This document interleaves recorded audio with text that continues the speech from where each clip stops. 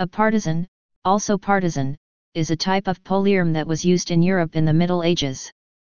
It consisted of a spearhead mounted on a long shaft, usually wooden, with protrusions on the sides which aided in parrying sword thrusts.